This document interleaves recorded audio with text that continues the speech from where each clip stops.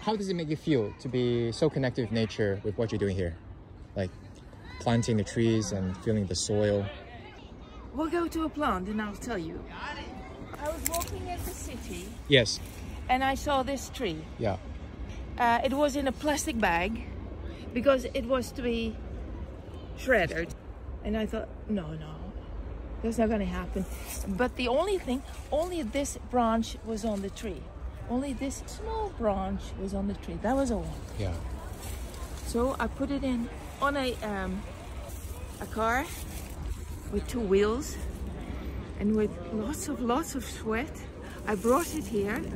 I put it here in the box, and it weighed at that time almost 50 kilos. So when I was done, I was really, then I took care of it, and it's been here now for more than 5 years. And see how happy he is, and see how well he grows. Quite a new branch coming from beneath. So this tree was to be in the shredder. And when I saved it, it was as if he said, thank you, and all the branches grew out. Thank you, thank you. And that's the same with small plants.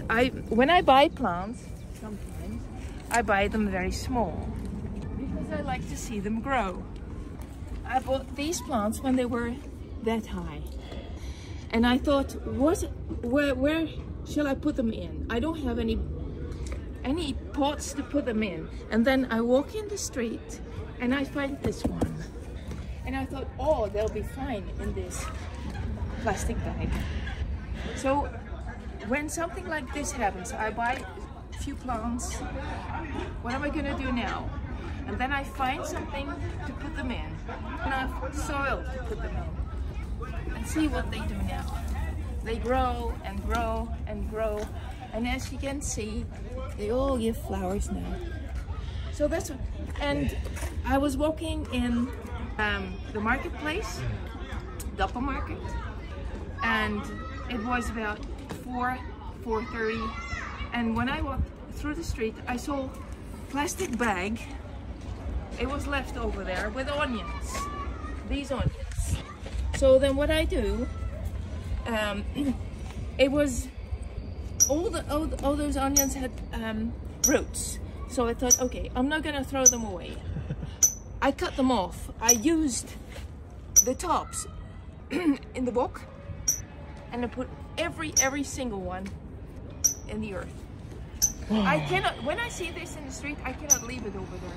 I have to put everything in the soil. Your story touched me a lot.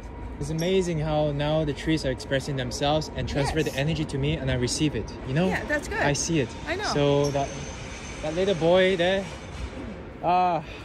that answers my questions very much. Thank you so much, Bettie. Thank you. Great.